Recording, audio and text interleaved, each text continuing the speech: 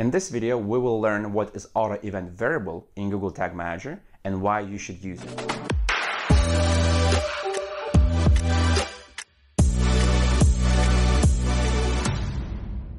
Hey, my name is Julius and welcome to Analytics Mania's YouTube channel, where you can learn Google Tag Manager and Google Analytics.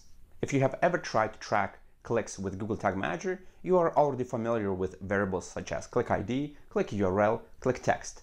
Those variables allow you to access data about that very particular clicked element. But did you know that website elements usually have more data points that you could access with Google Tag Manager? And that's where auto event variable becomes very useful. It allows you to access custom data points that are not available with built-in variables within Google Tag Manager. So let's take a closer look.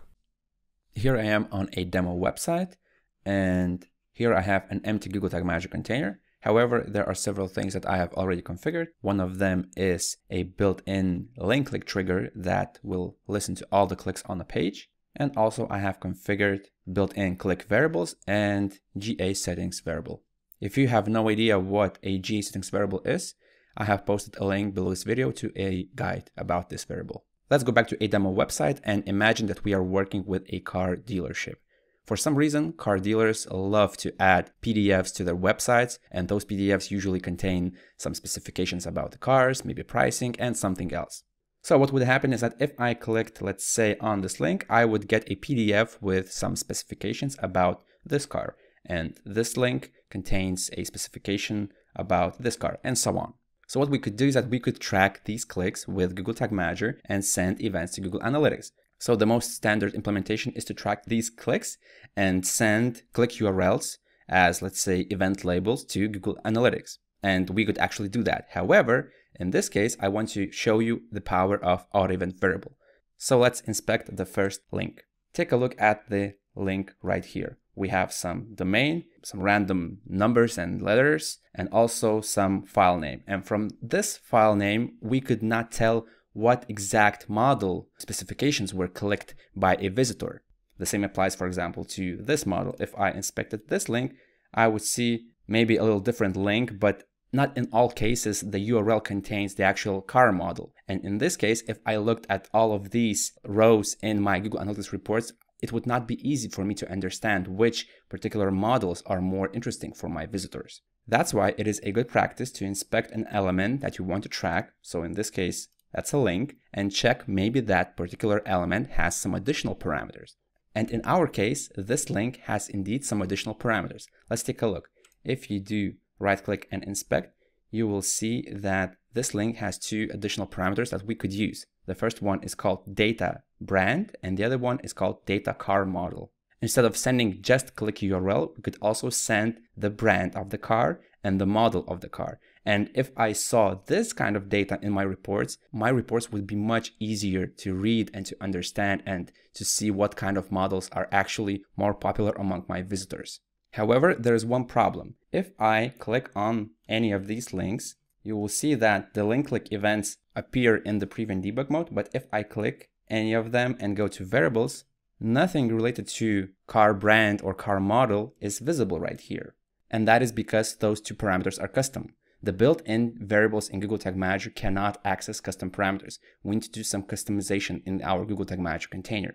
So if we inspect the links once again, let's say the first link, we will see that we need to somehow access data-brand and data-car model. So as you probably can guess from the title of this video, we are going to do that with the auto event variable in Google Tag Manager.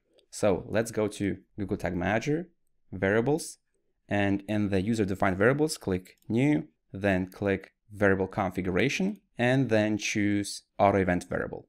This variable allows us to access various data points about the element with which a visitor has interacted. So in this case, if a visitor clicks a link, we can access various parameters of that link. Since we are interested in data brand and data car model, these two data points are called element attributes. So we go to Google Tag Manager, and in the variable type, we need to choose element attribute.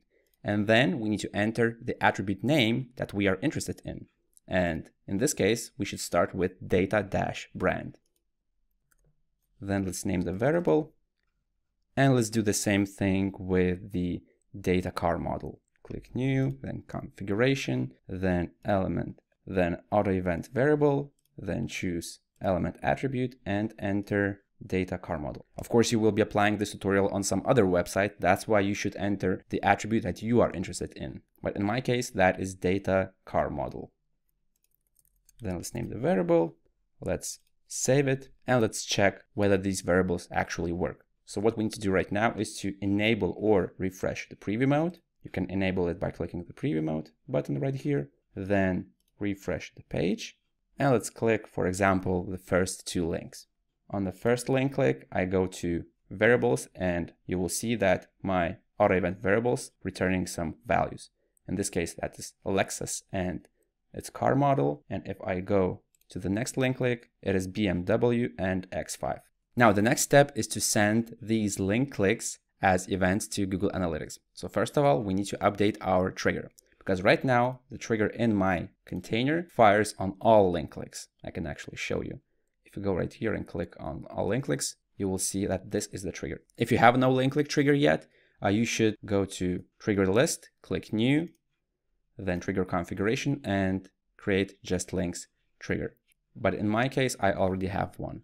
So what I need to do right now is I need to update this trigger and make it more precise because I'm interested not in all link clicks, but only in those clicks that happen on these links right here. So let's check, for example, the first link click and see what kind of variable can we use in my trigger. Because once again, I need to track only certain clicks. And in this case, the click classes variable could be a good option because all the links on this page that open the PDFs with some information about the file, they use the same click class, which is car brochure. So we could use this in our trigger. So go to Google Tag Manager, open the trigger, or if you haven't created it yet, you should create one. And instead of all link clicks, you should choose some link clicks. And here you should choose click classes. Let's say equals or contains. And in my case, that value is car brochure.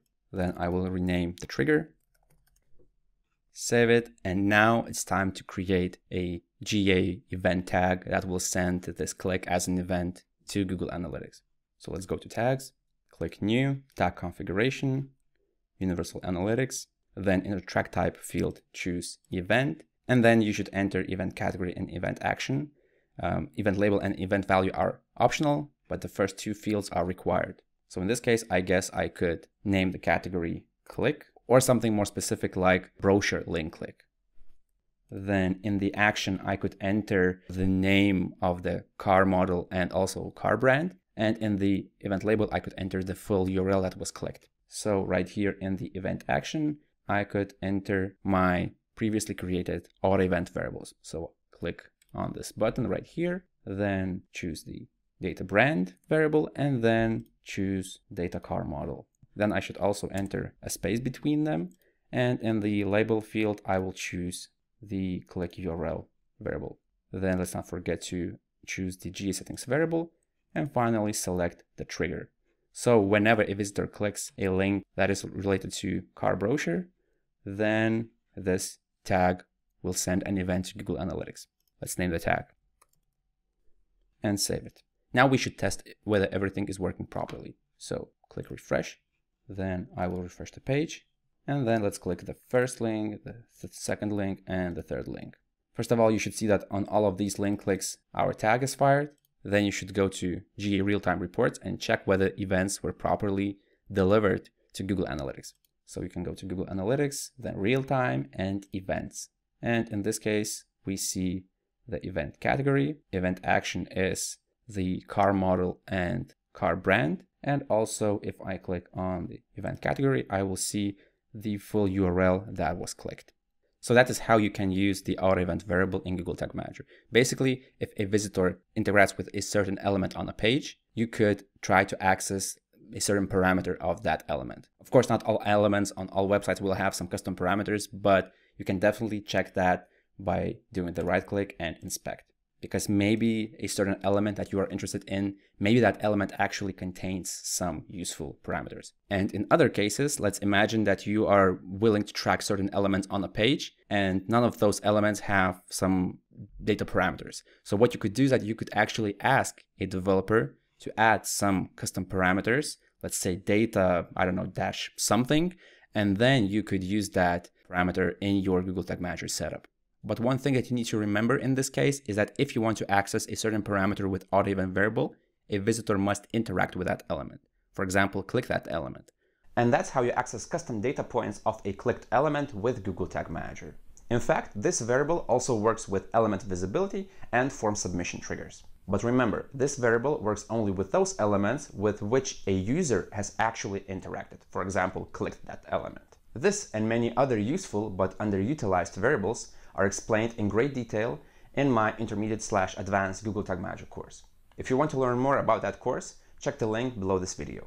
So that's it for this time. If you like this video, make sure you hit the thumbs up because it helps me continue working on this channel. And if you want to get more useful Google Tag Manager or Google Analytics tips, make sure you subscribe to this channel. My name is Julius, this is Analytics Mania, and I will see you in the next video.